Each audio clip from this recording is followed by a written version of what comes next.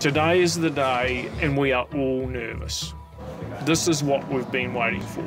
And if we can pull it off, we will make a big dent in this illegal wildlife trading ring. It's only about 1 or 2 minutes along here, so very close now. There's always nerves on a mission similar to this, and it's just being able to focus on the mission at hand, and that'll always outweigh any kind of nervous thoughts that you might have.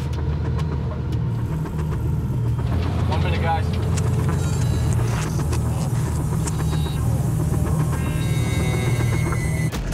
Finally, we arrive at the warehouse. It is time to go.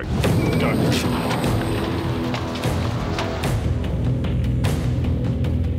So we immediately go into the warehouse, and we flood the building really quickly, and we definitely take everybody by surprise. Just go to this area right here.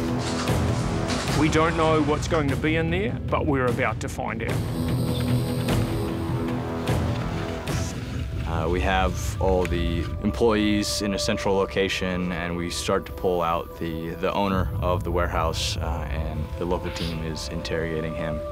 While TCSD questions the property owner about the goods he stores at the warehouse, it's the operatives' job to search for endangered wildlife that may be stored on site, waiting for export. There's a lot of nooks and crannies in this place. There's a lot of places you can hide a turtle or a small pangolin, so it's going to be a tough search for us. So this is our bag that our informant dropped off with the turtles in it. So we know that the turtles were here, but they've been moved.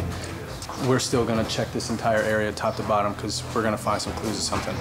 We see the bag, and that really, for me, I know there's something there. We need to find something. We need to stop these guys.